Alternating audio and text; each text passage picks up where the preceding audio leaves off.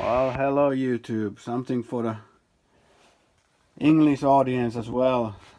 I made a small test rig for the common rail diesel injectors, so I can bench test the injectors for flow and pressure at given flow at given pressures. I use a Mercedes 420 CDI injection pump.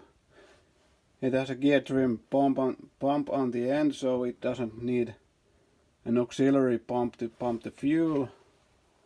Small diesel can, filter, rail from 220 CDI, and Arduino controlling the rail pressure. The code is not finished yet, so it's not really controlling the rail pressure. I'm just using the lathe speed control to control the pressure on this test. I'll make a quick demo for you how the system operates. We have this Chinese injector driver. You can select the duty cycle and how many pulses per second, so the frequency, and you can count the cycles, so you can test different injectors for different quantity of fuel on same frequency and duty cycle and cycle rate, so I can compare different injectors and injector nozzles or shimming and whatnot, what I want to do. But let's make a quick demonstration.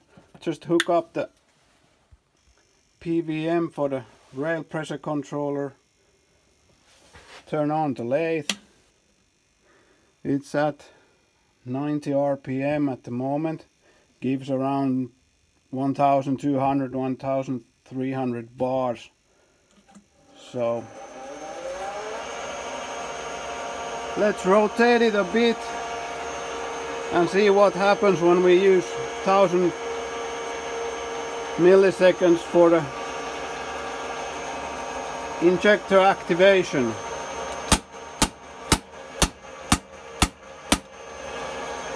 Yeah, it bangs along pretty nicely and makes a lot of steam in the room.